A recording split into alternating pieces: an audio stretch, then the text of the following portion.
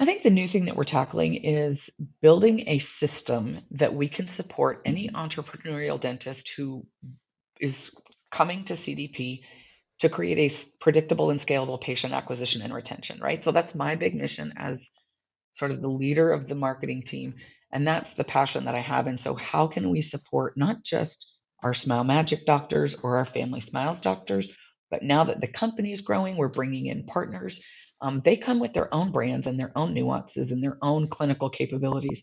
How do we build a system that we can bring anybody into and we can help them get patients in the door and retain their patients? So it's a pretty big system. It's a pretty big ask. But that's really what's driving me right now as a leader. As CDP tries to grow, it's going to be critical that I can grow with them and support the brands that we're bringing into the company.